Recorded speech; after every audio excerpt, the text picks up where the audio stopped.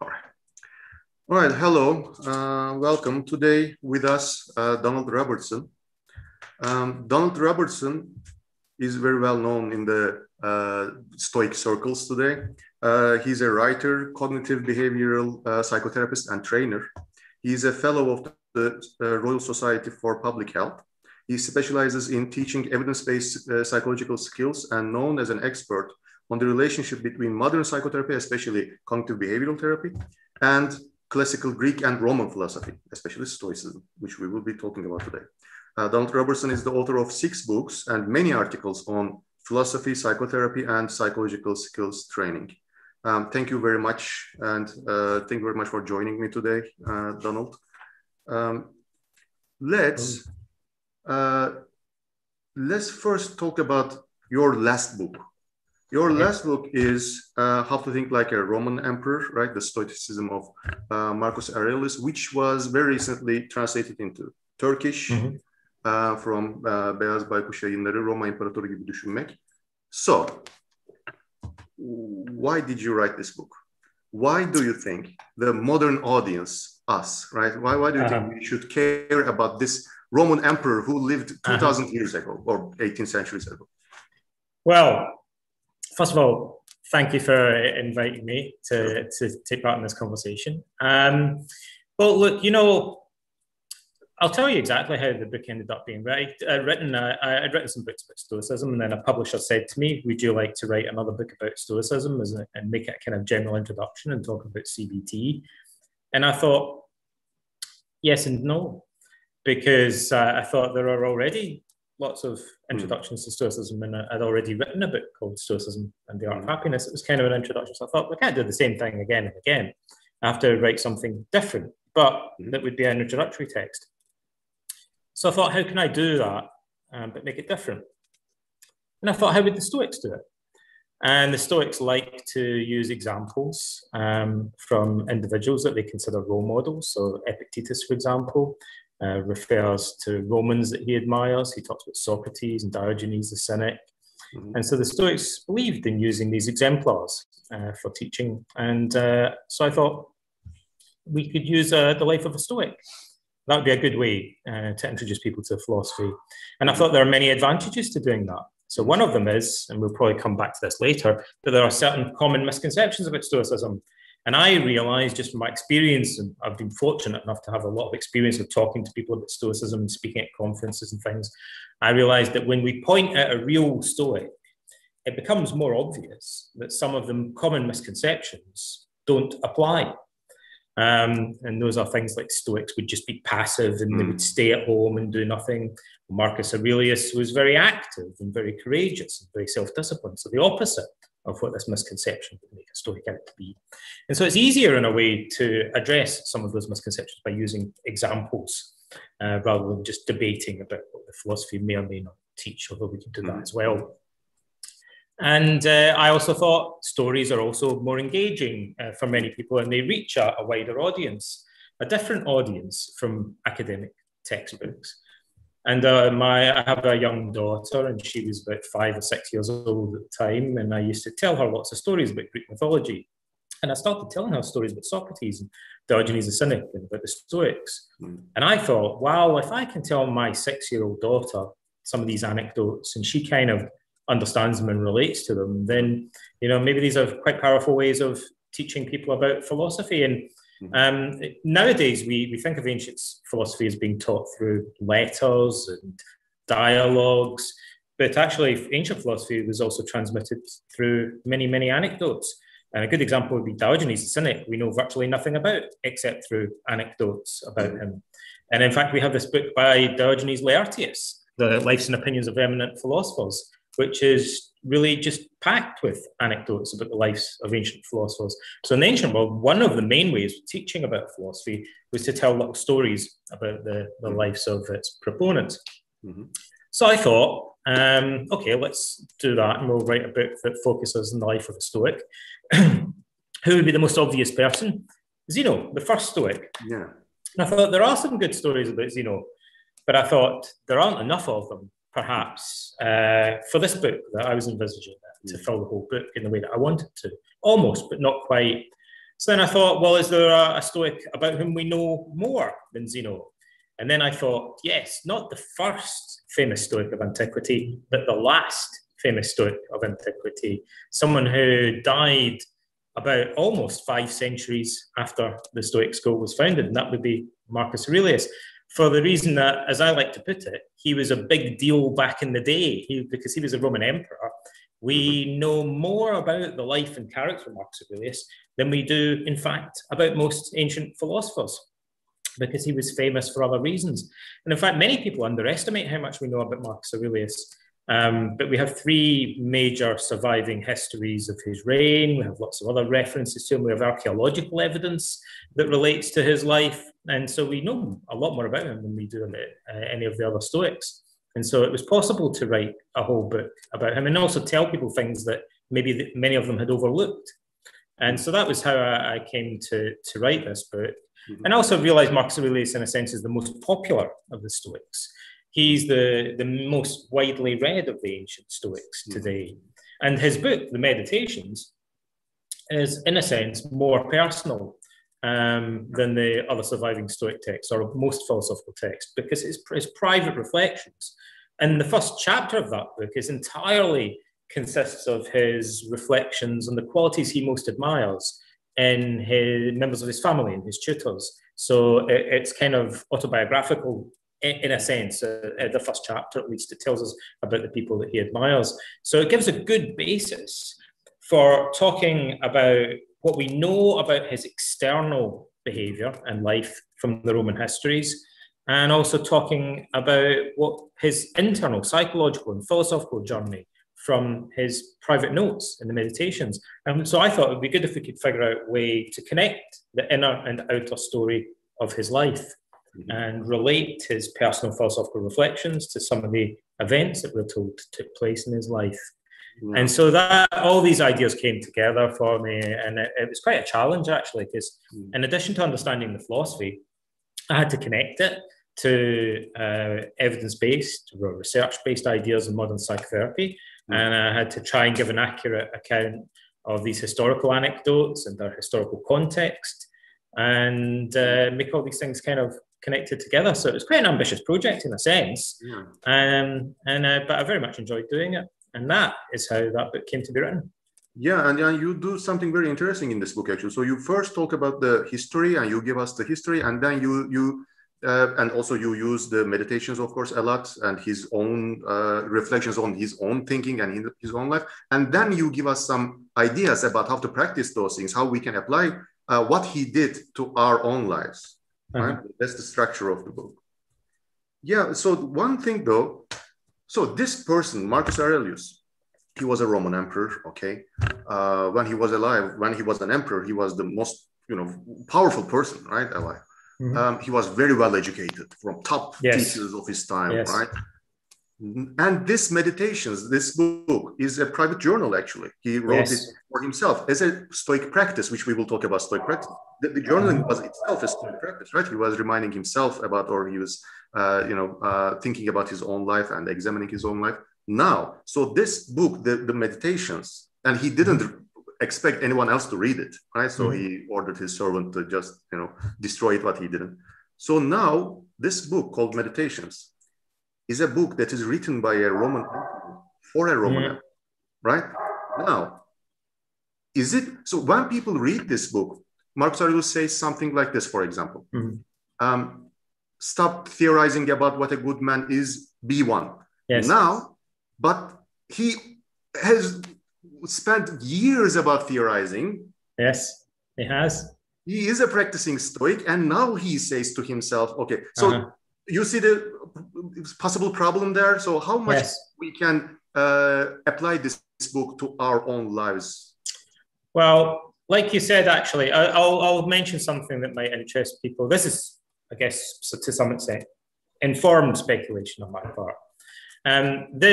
All modern scholars agree that we're 99% sure that this was never meant for publication. And it's fairly safe to say it really doesn't look like it was meant to be published for a number of reasons. Now, ironically, as an aside, one of our other main sources is Seneca, who writes primarily letters Yeah. And Seneca's letters very much look as if they were intended for publication. Yeah. So kind of the opposite of Marcus Aurelius. And I think, I'm cautious about saying this, but I think when we're reading Marcus Aurelius, in part because these are private notes to himself, we have to be careful not to take some of his comments too literally. And actually, I think this is true of Epictetus as well. So I think the Meditations is a beautiful text, and we can get a great deal from reading it in isolation. And so many people actually get kind of annoyed when classicists and philosophers say that they should read commentaries on the Meditations. They say, why should I read all this stuff from modern authors? I can just get everything I need from the Meditations. But I think there are problems in doing that. You can get a lot by doing that, but sometimes we need to place Marcus's comments within the wider philosophical framework or context. Meditations is not a textbook on Stoic philosophy. It doesn't explain Stoic philosophy from top to bottom. We don't really have an ancient text that does that. In fact, the closest we have is a book by Cicero called De Finibus that consists in a kind of lecture on an explanation of Stoic ethics. Marcus isn't trying to do that, so he takes many ideas for granted. Other things he kind of simplifies or overstates at times. He's not trying to lay things out accurately. He's trying to express them in a concise and a motivating way for his own psychological benefit. So I'll give you one explanation of that. It seems to me historically that Zeno, the founder of Stoicism, we're told he trained in the Cynic school of philosophy. I believe that in the ancient world, it was widely perceived that the Cynics in particular and the followers of Plato in particular represented two contrasting views about what it means to be a philosopher as a way of life.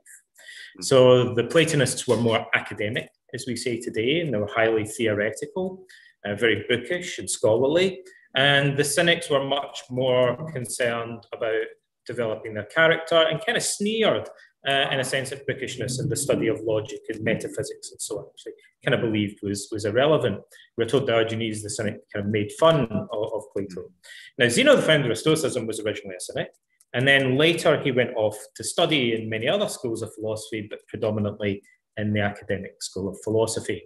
And I think Zeno, in many ways, was an eclectic, and he sought to bring together influences from various Athenian schools of philosophy, most of them, in fact, most of the major schools, in fact, even some that aren't well known today, like the Megarian school, for instance. One interpretation of that is that he was perhaps mainly studying schools of philosophy that descended from Socrates, almost as if he was trying to reconstruct the original philosophy of Socrates, perhaps, in some regards.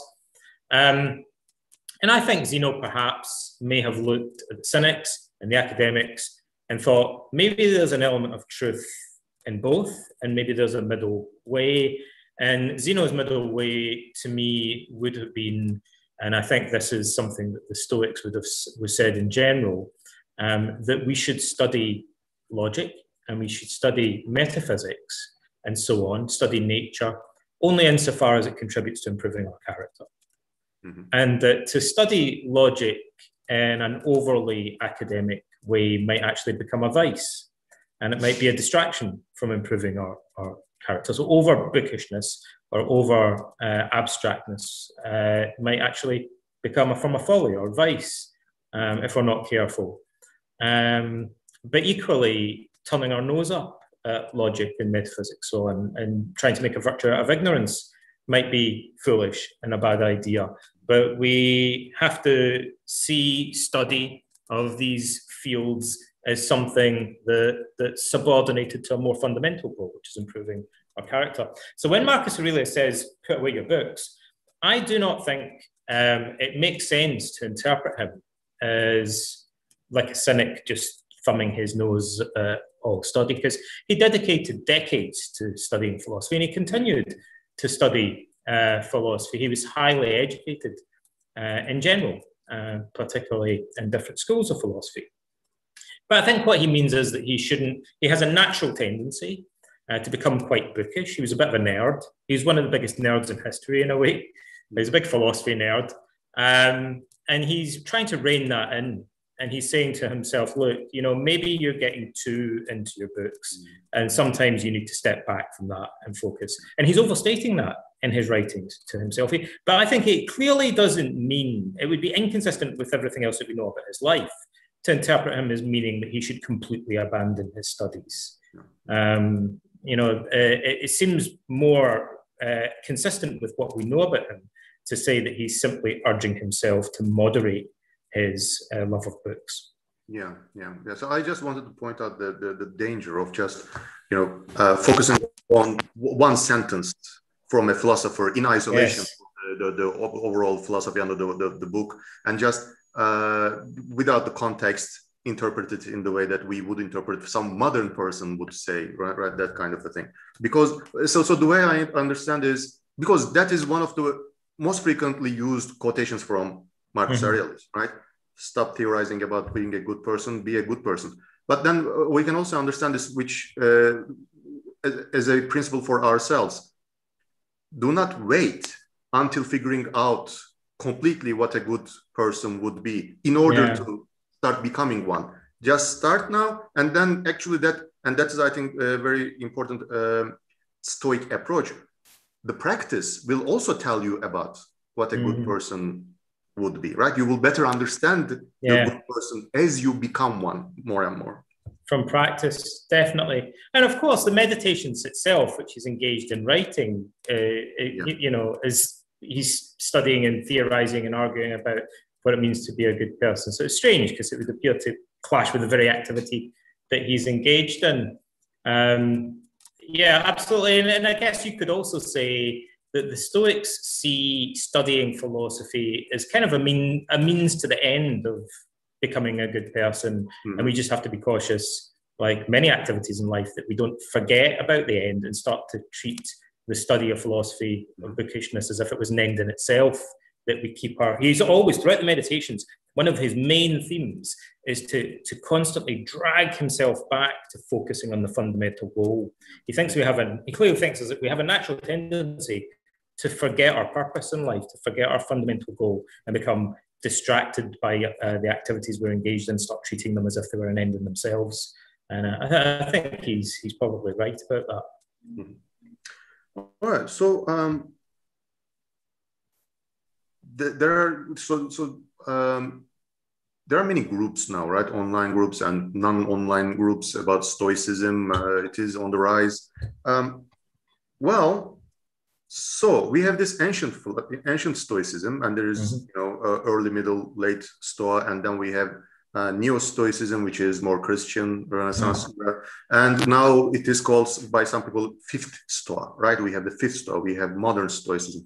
Now, what makes a philosophy of life Stoicism? So what is the common thing among all these different Stoicisms? Well, luckily, the ancient Stoics actually defined the essence of their philosophy. They did it in a slightly cryptic way. So they define ancient schools of philosophy to some extent were distinguished by their definition of the telos, or the goal of life. So we might almost say how they define the meaning of life, or the purpose of life. And for the Stoics, the goal of life is the attainment of arete, or virtue, which actually they perceived as a kind of moral wisdom. They perceived it in a kind of intellectual way. So you could also say the goal of life for Stoics is a kind of moral wisdom, very much as it was for Socrates before them. And, that's what really makes Stoicism Stoicism. Other schools of philosophy also made moral wisdom important, like the academics, for example. But for the Stoics, it's, in a sense, the only truly important thing. They adopt a harder line. And that's sometimes expressed, for example, by Cicero, as saying that the Stoic school taught that virtue is the only true good, and everything else, in a sense, is neutral or indifferent, at least with regard to the ultimate goal of life. And that's what makes a Stoic, arguably. Stoicism was a big, complicated, multifaceted philosophy. They had theological doctrines that were fairly consistent, although I believe they were non-essential. There's some debate about that, but it seems to me that the Stoics tolerated disagreement about theological views. Some people don't think that they did. I think the Stoics were reasonably flexible in this regard. There's some evidence that there were Stoics, important Stoics, that rejected aspects of the theology, such as the pantheism and so on. I think these things were very important to them, but the essential part of philosophy was this doctrine that virtue is the only true good. And by the way, I think an illustration of that is the fact that Epictetus greatly admires and holds up as role models individuals who he considers wise and virtuous, but who didn't agree with Stoic theology and didn't study Stoic logic. For example, Socrates and Diogenes the Cynic. He's happy to hold them up as exemplars because they hold very similar views about the fundamental importance of moral virtue in life. And so it's not, his main thing isn't to say, look, you know, the people you should be emulating are pantheists, are people who hold our theological doctrines. His focus is elsewhere. Clearly, his focus is on their belief in the central importance of virtue. He thinks that's what we should be learning from previous philosophers and emulating from them. And so I think that's what the Stoics considered the essence of their teaching. And we may today, we don't know as much about some other aspects of their philosophy, such as that we know some things about their logic and their theology. Some of it's going to seem out of date to modern students or inaccessible to them. But so most modern students of Stoicism are focused mainly on Stoic ethics. Yeah, but some people say, okay, so the main thing, the essence of Stoicism is about the ethics part, right? So they had logic, they had physics, the ethics part. And the logic part, which is about this more therapeutic part, that our judgments, they base on emotions, that part would also, wouldn't you agree that that is also like essential for Stoic philosophy? Well, I would say there are aspects. Like the Stoics said that the Stoics, like other ancient schools of philosophy, the Stoics divided their curriculum into three main areas, we should say. We're assuming this. So we've clarified for the viewers logic, ethics, and what they call physics, which we might also call metaphysics. It also includes theology.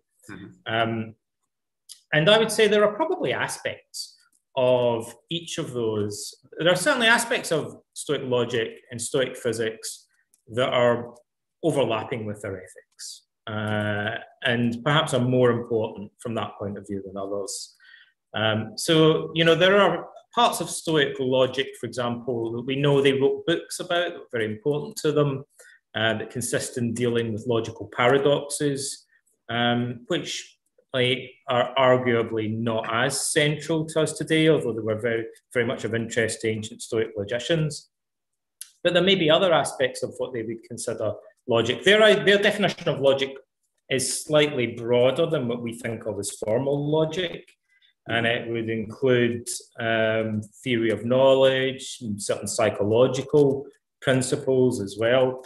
So their ideas, for example, about the nature of thought and how our values interact with our emotions might fall under the broad heading of logic. And that would be important to ethics. It would be part of what we might call moral psychology today. And so these different fields probably overlap to some extent. I don't think we can draw a sharp dividing line between them. But there are parts of their logic that are probably non-essential from a modern point of view. And there are probably parts of their theology that are as well. For example, the Stoics wrote extensively about divination. And modern readers probably don't agree with that or see that as integral. Although some people may think that their vision of the universe, their kind of holistic view, or their pantheism might be of more relevance. But even there, I think some modern followers of Stoicism would accept that and others might reject it. But it might have more obvious moral implications than other aspects of their theology. Yeah, so historically, they argued that virtue, right, living in accordance with nature, like virtue, is the purpose of life, right, based on our rational nature, rational and social. But then why is rationality that important? Because they said, because the universe is rational, right? Because the logos. So their theology seems to, for ancient Stoics, their theology seems to be essential for their ethics in the sense that it grounds the importance of virtue. Yes. So, but in modern Stoicism, not so much. Yes. Now that's an interesting point. Although, and we should also say something that we're maybe assuming, which is that a surprising number of modern followers of Stoicism are atheists or agnostics. In fact, the majority of them are, even though the ancient Stoics placed quite a lot of emphasis on theology, Stoicism today particularly appeals to agnostics and atheists. And many people see that they see Stoicism, perhaps ironically, as a secular alternative to Christianity. Very interesting way of looking at it. Now, this question of whether Stoic ethics requires belief in providence is a common one. I don't know that it does any more than any ethical theory does. So people in general who believe in a provident deity will often say that this provides an essential way to ground their ethical principles. This would be true of Christians today, for example, or Muslims, or people of many different faiths will often argue that it seems inconceivable to them to justify any ethic on a humanistic or an atheistic basis. That it seems self-evident to them that you need providence to base an ethic, whereas atheists and agnostics will disagree with that. And they'll say, no, we think you can find possibly a justification for different moral philosophies based on secular principles. Now, I don't know, I can't give an answer to that because I think that in a sense that's still a raging debate. But I do not think it's a foregone conclusion that you have to believe in providence in order to arrive at these ethical principles. And I don't think this is necessarily any more of a problem for the Stoics than it is for adherents of any other ethical position, it seems to me. And also, I would say that the ancient Stoics do not solely depend on arguments of a theological nature to justify their ethic. They do propose other types of ethical argument. In fact, it seems to me that they relatively seldom try to use providence as a justification for their ethical position. They're more likely, it seems to me, to use other types of arguments. For example, they'll often argue that because we're thinking beings, we're inherently rational beings, that we're already committed, in a sense, to the value of reason, and that really we're just not consistent in doing that. And that if we were more consistent in following through on our pre-existing commitment to thinking rationally, then we would be not only thinking by means of reason, but thinking well and thinking wisely. And if we did that in all areas of life, we would be virtuous. So I think the Stoics sometimes show signs that they're trying to develop a justification for their ethic based on the analysis of pure reason. And often it's got to do in a kind of from a Socratic perspective in identifying inconsistencies. So the Stoics will talk about how we admire certain qualities or virtues in other people, and they'll often point out that we don't try to embody those values ourselves. So they'll suggest, well, you're already committed to these values, but you're simply not applying consistently to your own life. So the argument from providence, I don't think is their only.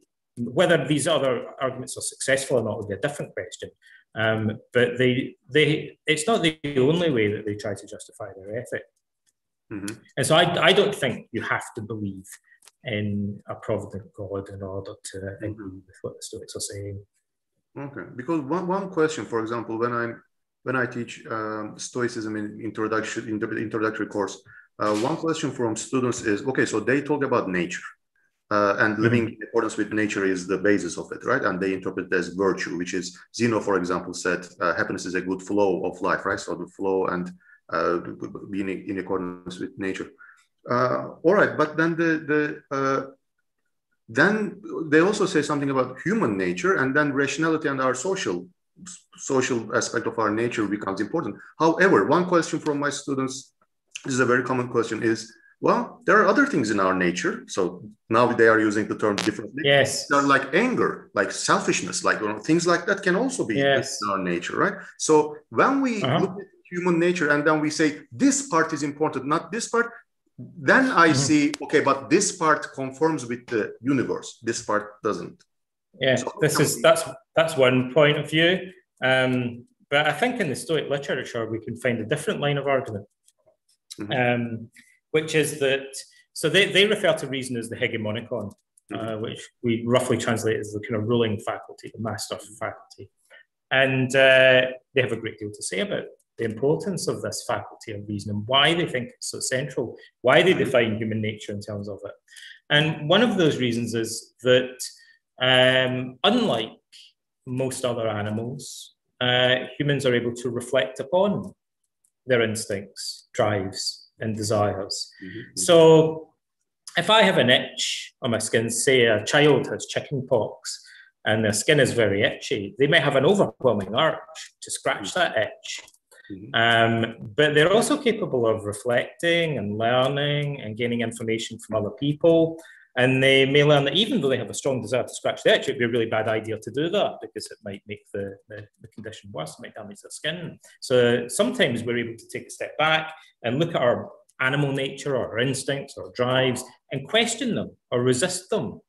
And that's why the Stoics think the hegemonikon, or ruling faculty, is a ruling faculty. It's kingly in a sense because it's able to pass judgment on all of our other inclinations and drives in a way that we have a sort of self-awareness, a self-consciousness that's capable of being self-critical in a way that most other animal species don't really seem capable of doing.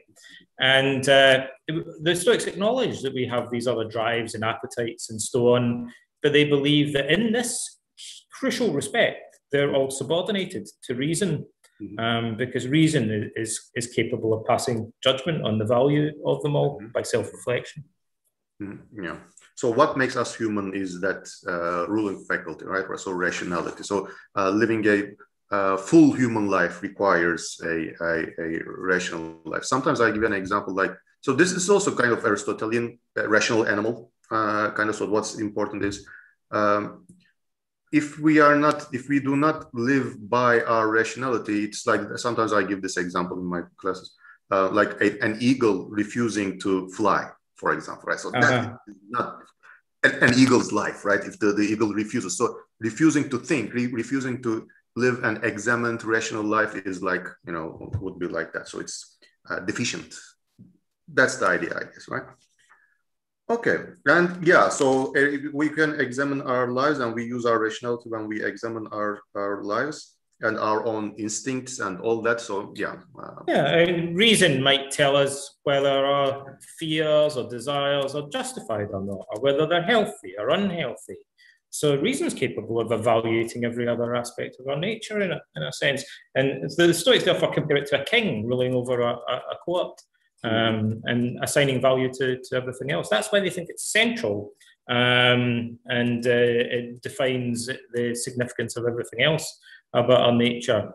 And so it might be that we decide to follow our instincts in a situation, but it would be reason that tells us whether it's a good idea or a bad idea to do that. Yeah, that term nature, I think, creates some confusion in general. Because in some sense it is. So natural and biological are different things, right? In Stoic jargon.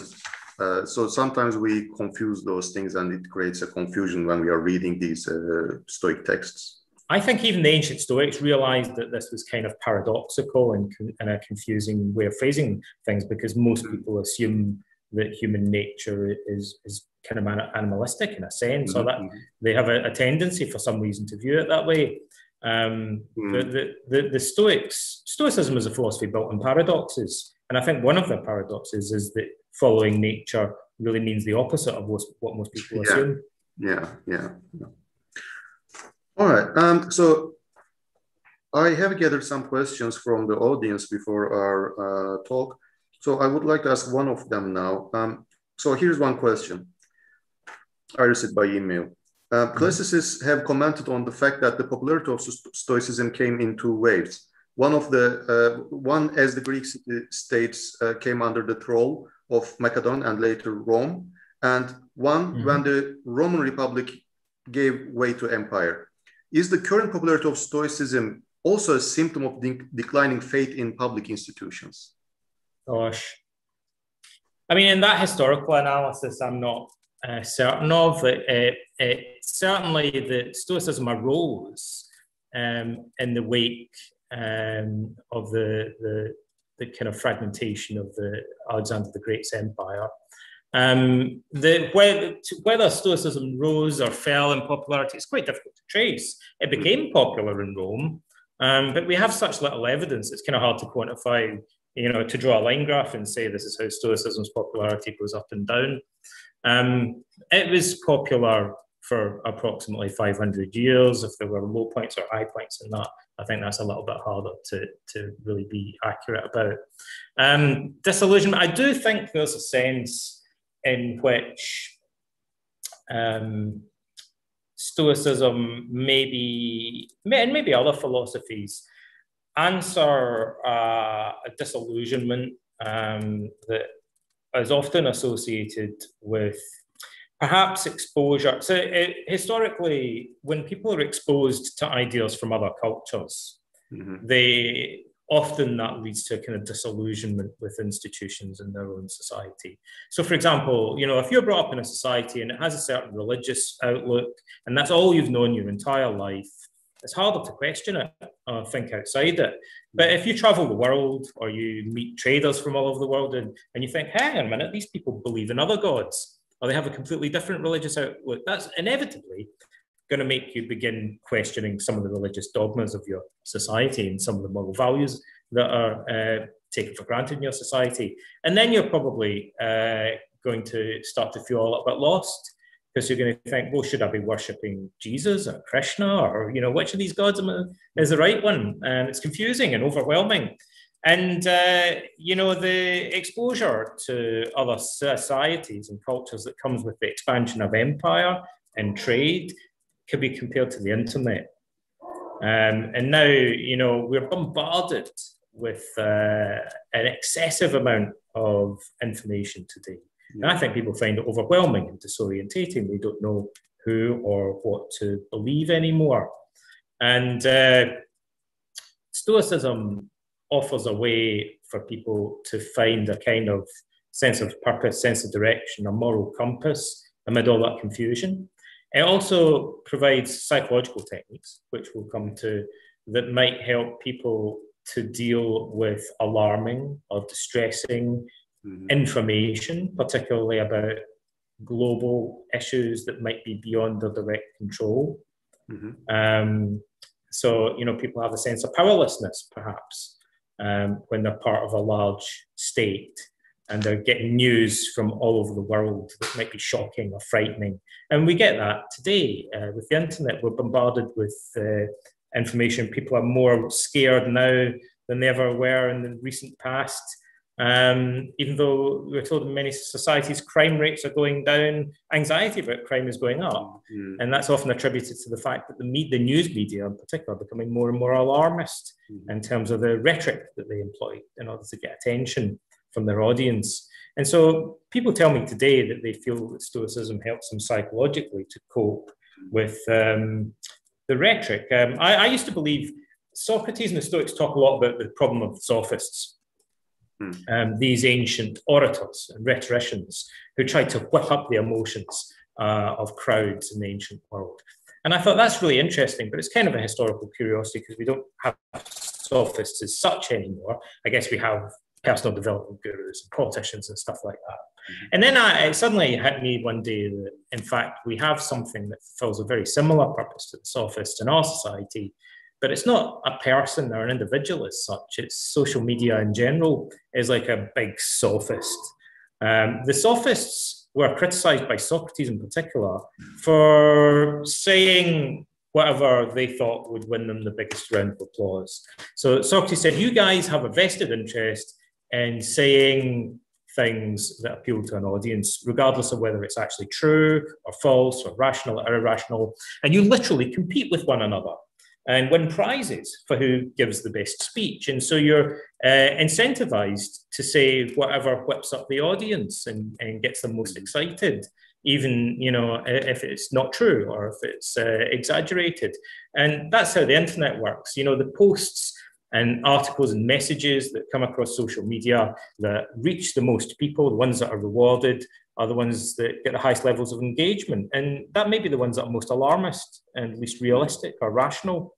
Reason isn't necessarily rewarded with exposure, but highly emotive content is. So social media is really geared up to whip up and distort people's emotions in much the way that the sophists were. Because rhetoric, emotive rhetoric gains attention, and it easily drowns out sober, rational discussion.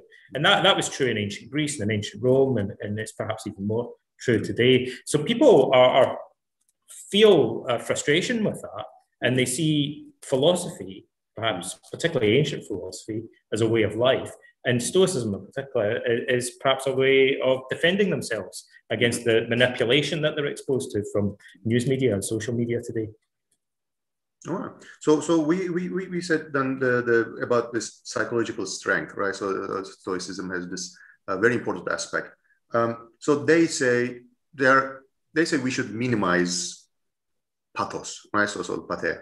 So and then based on the Latin root, people translate this in English passion, right?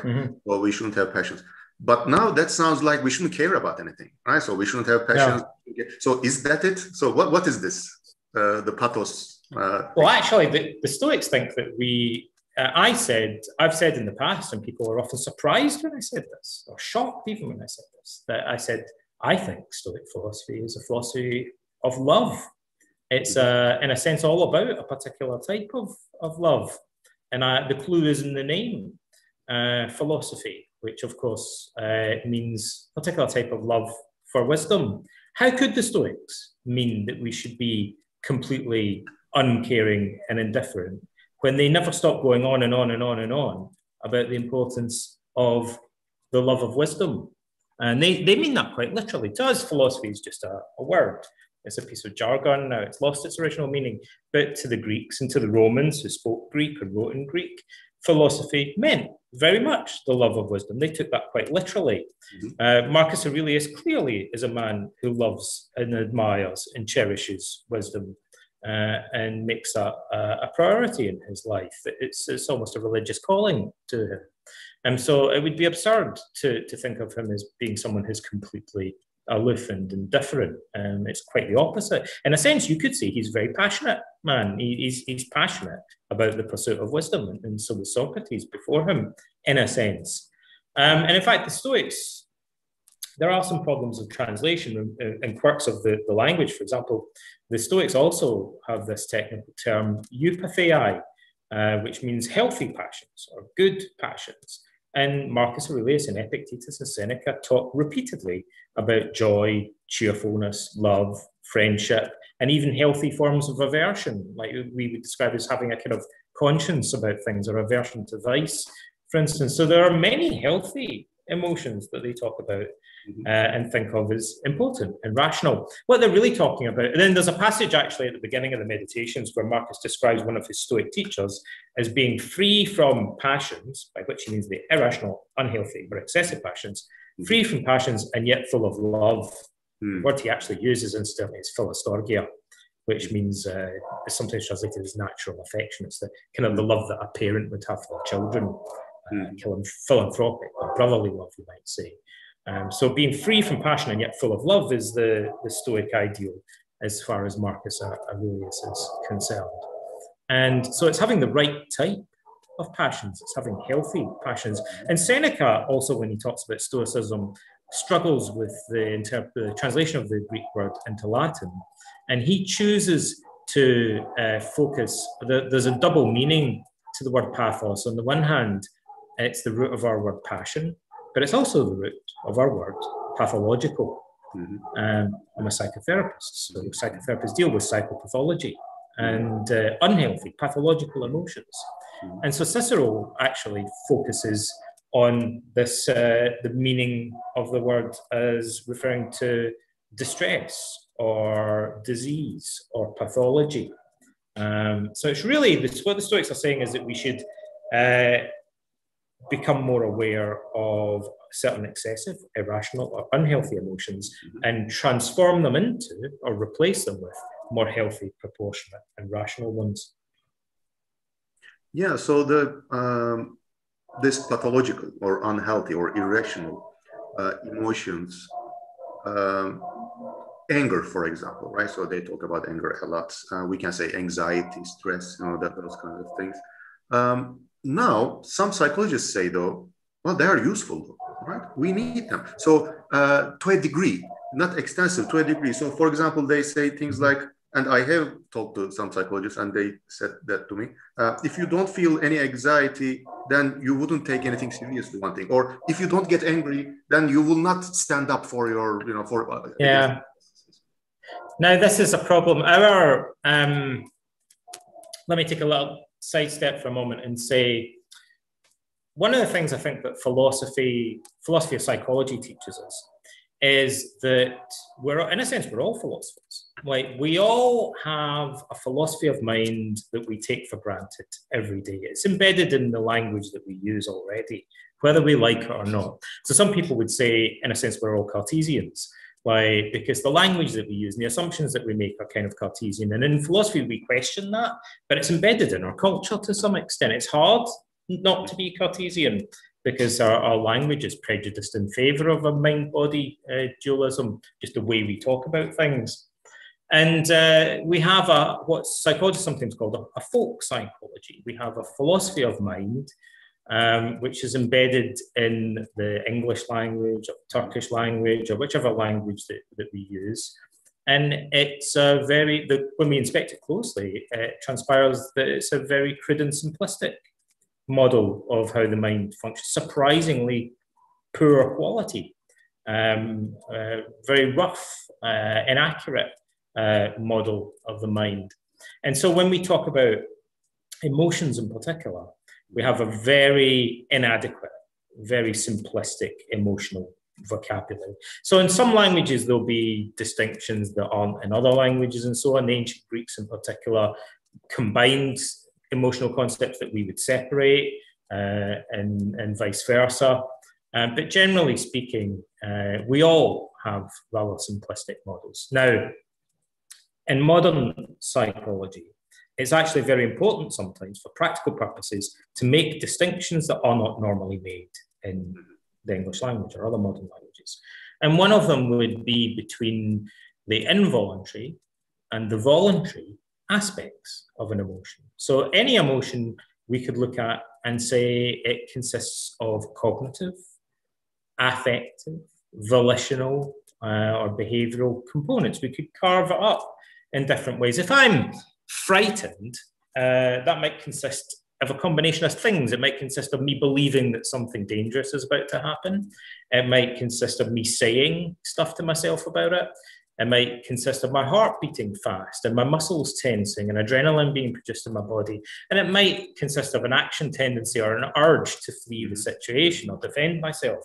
And so when we talk about fear, we usually have this kind of jumbled idea of all these things mixed together somehow, and we don't really clearly separate them. But they're arguably different ingredients. I say anxiety is like a cake that's baked from lots of different ingredients. It's not just one homogeneous thing. It's a complex thing. Mm-hmm.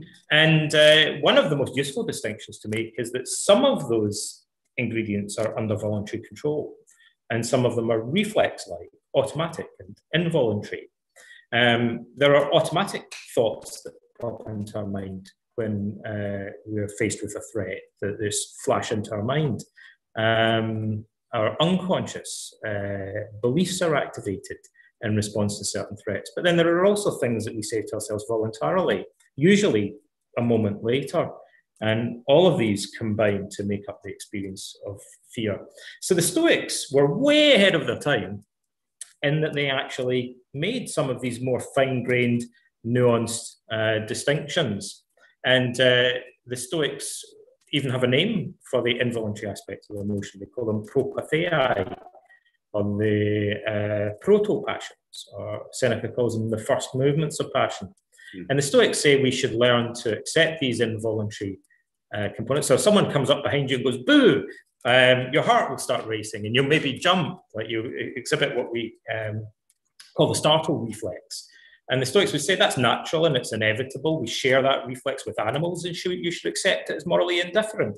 But what matters is what you do next. Do you continue to worry about it? Do you ruminate about it? Do you add value judgments to it that make it worse than it was even to begin with? And that's something that we might be able to exert wisdom over and voluntary control over.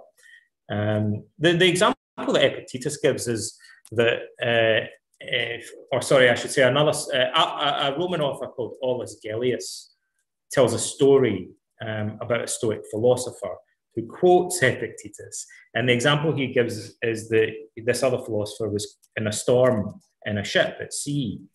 And Aurelius said to him, you look scared, but you're a Stoic. A Stoic's not meant to be unemotional.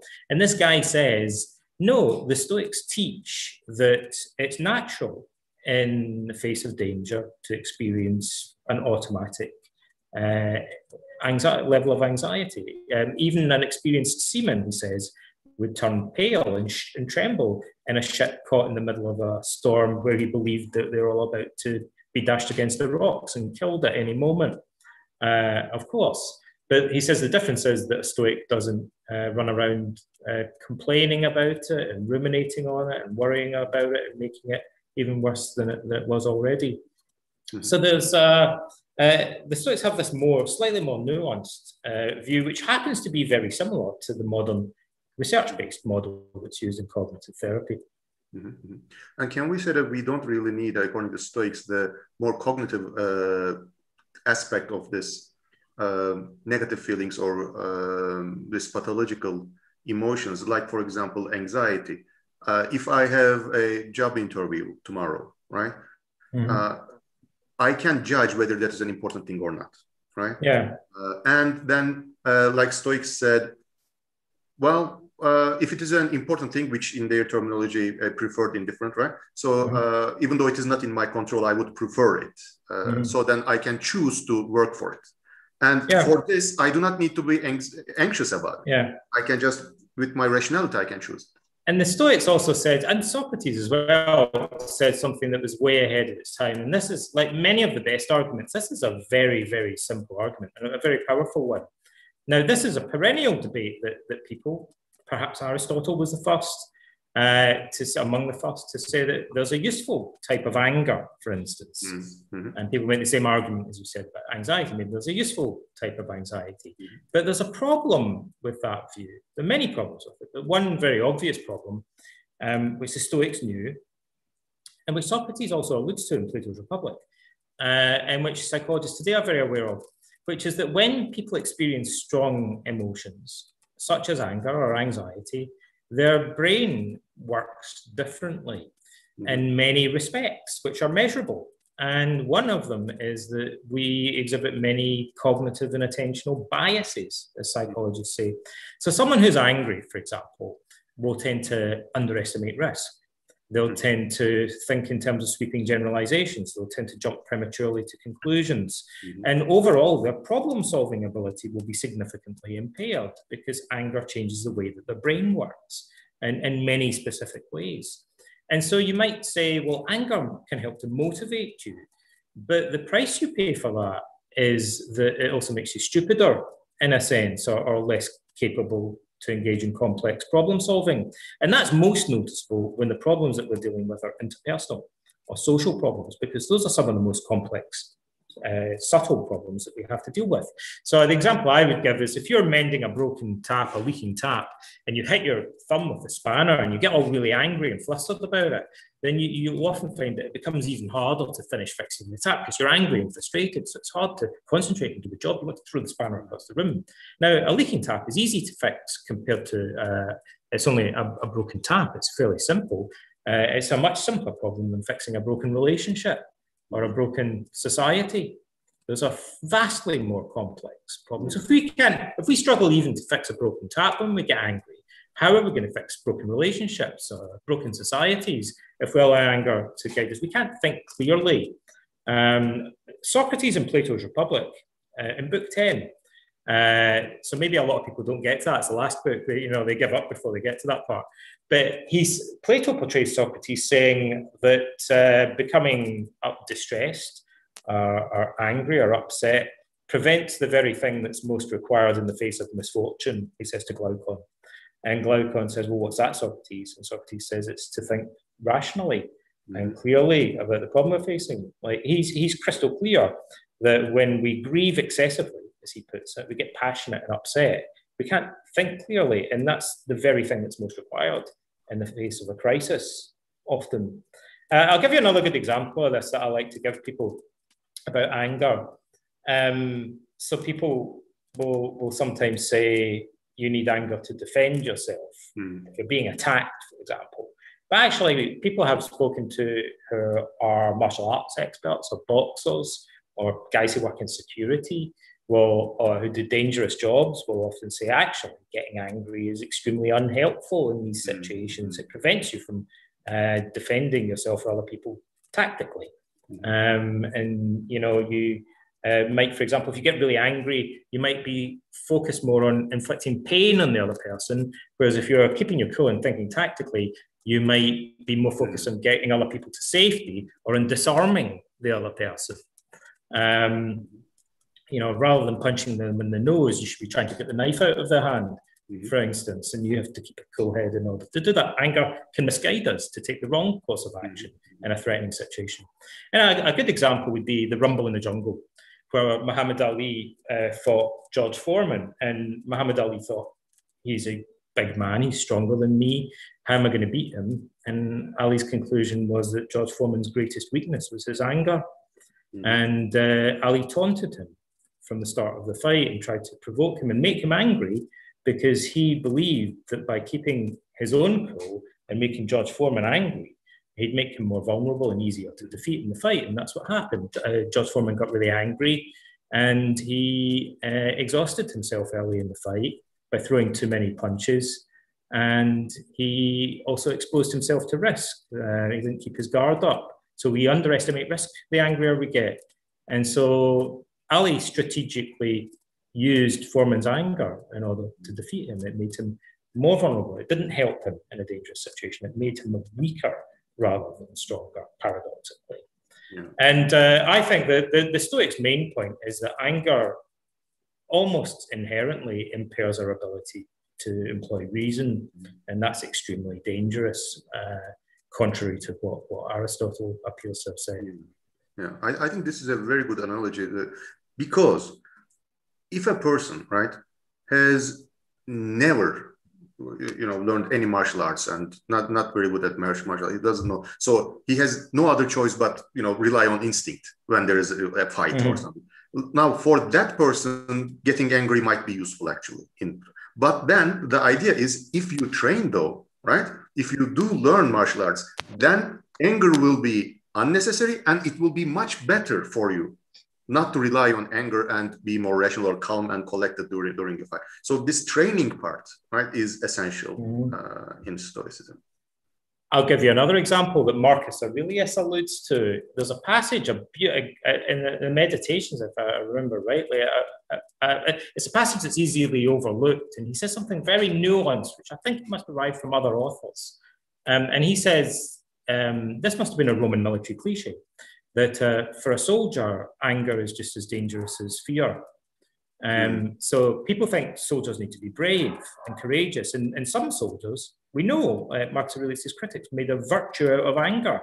They thought anger was manly. And Marcus says, no, it's stupid and dangerous, because a legionary who gets angry would be inclined to rush at the enemy and break formation. And in doing that, he endangers the other soldiers that he's fighting alongside. And so he would be punished by his centurion for doing that. because it would be a stupid and dangerous thing to do. And so he says soldiers who get angry and break formation are as bad as soldiers that turn around and try to run from the battlefield. Now, anger is just as risky in these situations as fear. It exposes your comrades to danger by compromising the formation that you're trying to hold. Yeah. So I will make a political-ish comment right now, because now, so being emotional, right, in our culture, so in general, when people talk about being emotional, they are talking about crying and showing fear and things like that. But getting angry doesn't count as emotion. So, for example, if a man hits a woman, right, and the woman cries, now woman is being emotional or yells at the woman and the woman cries, and then but because anger is seen as manly, so we don't call man as emotional, but he is being emotional, right? So the emotion is more like feminine and masculine varieties, and the masculine varieties, they for some reason in culture do not count that much as pathological. It's interesting. Marcus talks about this specifically. He says people see anger as manly, but he says, I think the opposite. I think it's more manly to have mastered your anger and overcome it. He says, I think having the strength of character to exhibit kindness and self-discipline and temperance is more manly than giving way to anger is weakness, ultimately, and it endangers both you and the people that you care about. So that's a very radical, paradoxical view, and I think it's clear actually that other people disagreed with him about that. He explicitly says this in the meditations, and he's right. It does require strength of character, a different sort of strength to rise above our anger and transcend it.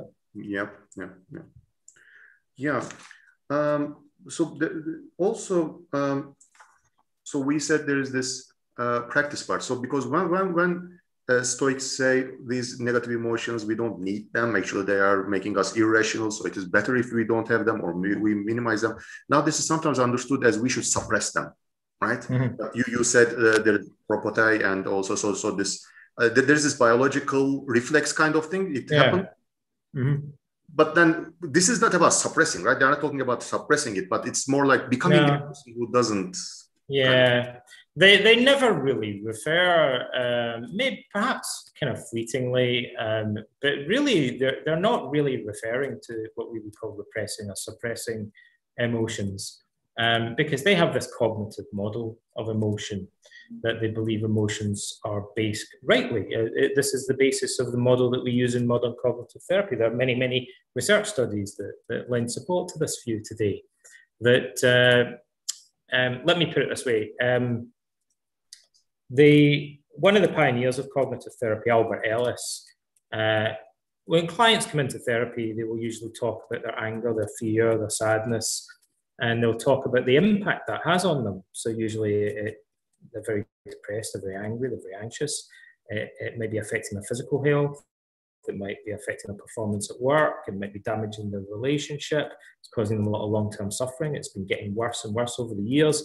And when someone talks like that, they reach a point where they've now given themselves many reasons to change.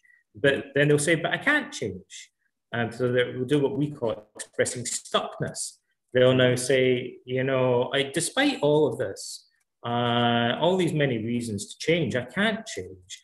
I can't help it. It's just the way I feel.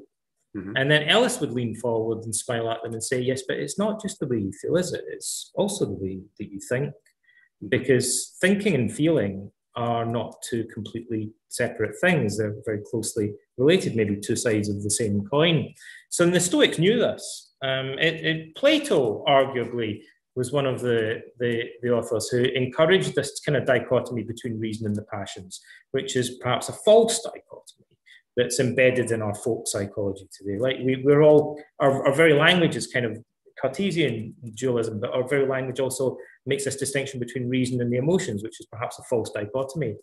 And so the Stoics said that no, the passions are cognitive in nature. They're based upon beliefs. And so, for example, the modern cognitive model of anxiety says that in many cases, anxiety consists in believing that something catastrophically bad or threatening is about to happen and that you won't be able to cope with it. Something awful is about to happen and I won't be able to cope. So it's a high appraisal of the probability and severity of threat and a low appraisal of our coping ability. So we can define the cognitive infrastructure of our anxieties. And but if those beliefs change, if I think, well, hang on a minute, in fact, this thing that I was worried about, I now realize is never going to happen. Or even if it did, it wouldn't actually be that bad. Or even if it did, I know how to deal with it and survive it. And I'm confident I'd be able to do that. Now, if those beliefs change, then perhaps after a delay, our feelings will change, our emotions will tend to change. For example, if you are late for a really important job interview and you get caught in traffic and you're now really, really late for it, you might become really upset, really, really anxious about that because you believe that there's a high probability that of some threat you're going to miss out on this opportunity, and there's nothing you can do about it. But suppose you realize that your watch is wrong and you are in fact early for the job interview. You've made a mistake about it. Now, it might take you a little while to calm down, but because you've now realized you were mistaken, your anxiety doesn't make sense anymore, and it's almost certainly going to dissipate after a short delay. In the same way, the example that Aaron Beck gives, one of the founders of cognitive therapy, you're lying in bed at night and you hear footsteps outside, and you wake up, you think it's a burglar or something like that, you're terrified, you go out and check and you realize it's just your dog or something like that. And now, again, it might take you a while to adjust, but your anxiety will go away because you realize that you were mistaken about the threat. So there's a sense in which our emotions are obviously cognitive in nature. And when we change our beliefs, our emotions will tend to change. And that's really the basis of all cognitive therapy. Yeah. And you said the essence of Stoicism, we can say the importance of virtue, right? Virtue is the only really important thing. And then if someone realizes this, then they can ask, what if I lose my job? What if that happens? What if I lose my health? Or would that make me a bad person, right? Because virtue is the only important thing. So would that really harm me, really?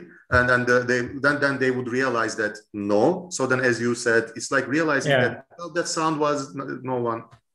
Someone who tries to suppress their emotions would be like someone who still believes that it's a catastrophe if people laugh at them, but they try nevertheless not to feel that way. Whereas the Stoics would say, no, you're going about this the wrong way. What you should be aiming to do is to realize that it's not a catastrophe in the first place. Like, it's your beliefs that you should change, and your emotions will change the consequence. Whereas when we talk about someone having a stiff upper lip, or which is what people mean when they say Stoicism in English with a lowercase s, their beliefs haven't changed. They still think it's a terrible thing that someone has insulted them, or that they've lost their job, or they've lost some money or something. They just try to get rid of the feelings. That's not what the Stoics are suggesting that they do. The Stoics are suggesting something more radical and fundamental, which is that, in fact, you realize that these things are not catastrophic in the first place. So we are out of time, but I want to ask one last question. I think it is important. So now it looks like Stoics focus on themselves mostly, right? So their own mind, their own perception and all that. Now there are also external things, and there are injustices, for example. So then what they are saying is it that, okay, we shouldn't care about them, or we shouldn't think that it's a catastrophe, so we should be okay with them? So what's their approach there? Well, the Meditations of Marcus Aurelius, I would say, in some respects, is a book about anger, but perhaps even more so, it's also a book about justice. And Marcus, unsurprisingly, given that he's a Roman emperor, is very concerned with the concept of justice and with cosmopolitanism, our connection with the rest of mankind. And not only, interestingly, this should be striking to us, he very seldom refers to Roman citizens or subjects in that book. He talks about other human beings in general and seeing them as his brothers and sisters, which is a remarkable thing for him to have written on the Danube frontier when he was meeting with what the Romans called barbarian or foreign chieftains every day. He must be referring to his enemies, the Marcomanni and the Quadi and the Sarmatians, when he says that you should see these men as your brothers and your kin and not be alienated from them. He doesn't say only Roman citizens, he says everybody. He's in the middle of a war, and he's talking also about his enemies. So Marcus is very, very interested in how we relate to other people individually and other races, nations, and society as a whole, and how we view our position within the human race in its totality. And the Stoics say virtue is the only true good, is the most important thing. One of the main virtues is justice, or the kaiothune. It really means social virtue, virtue exemplified in our relationship with other people. You know, to be virtuous is to interact with other people in a just, fair, and benevolent manner. And so the Stoics have this kind of paradoxical view that because we don't completely control the outcome of our actions, we must see that as a goal towards which we work. So the Stoics want to bring about or work towards an ideal republic. Marcus says that the thing that he values most is the freedom of all of his subjects, the ideal for a state. But he also says that we can only work towards the ideal republic one small step at a time, and we should be satisfied if we make gradual progress towards it. So the Stoics do believe that we should work towards a better society for everybody. They want humanity to live in harmony, and they have this ideal of the ideal republic. But they accept that it's not entirely under their control. They're kind of realistic about their limited ability. Even the Roman emperor, well, this is maybe a digression, but Marcus, I think, had far less freedom to bring about these changes than many people would assume. As the most powerful man in the world, you know, something like a quarter of Roman emperors were assassinated, and he faced a civil war. So, you know, for example, some people say, why didn't he abolish slavery? Well, he would have woken up dead the next morning, you know.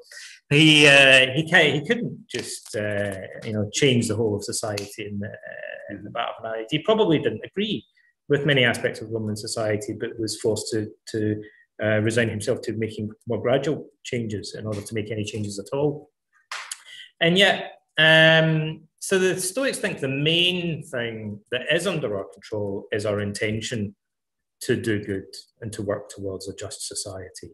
And so, although the external outcome might not be under our control, and in fact, we may fail miserably in achieving it, nevertheless, we would consider somebody to be a good person if they tried their best to work towards a just society. We consider that admirable and heroic. And so the Stoics think that's really the essence of the good life. Is to do your best to work for justice and, you know, fate willing, accept that you might make some progress while acknowledging that it's always possible that you'll be thwarted by external events. All right. I think it's time. Thank you very much for joining me here, and I think this was very beneficial for the listeners. I hope to see you again in the future. I always enjoy, so we did something like this before with Berat, our student, Öncül Analytic Philosophy journal. I hope to do this kind of thing later in the future. Thank you very much. Well, thank you. It's been a pleasure once again. And I hope we get, like you, we get a chance to speak once again in the future about philosophy.